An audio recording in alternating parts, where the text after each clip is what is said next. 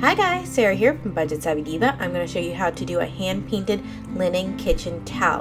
What you will need, I will list everything below, but you will need linen, fabric paint, fabric glue, a stencil of some kind, and then a sponge to adhere the paint to the linen. Next, what you're going to need is a helper.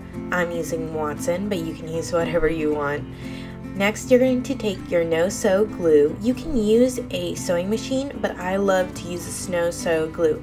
All you're going to do is run the glue along the edge of the linen and then press it against itself. And this is making a hem so it won't fray, and it really works.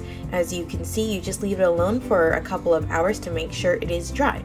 Next, lay out the stencil where you want it to be. You can use a little tape to make sure it doesn't move around while you are applying the paint.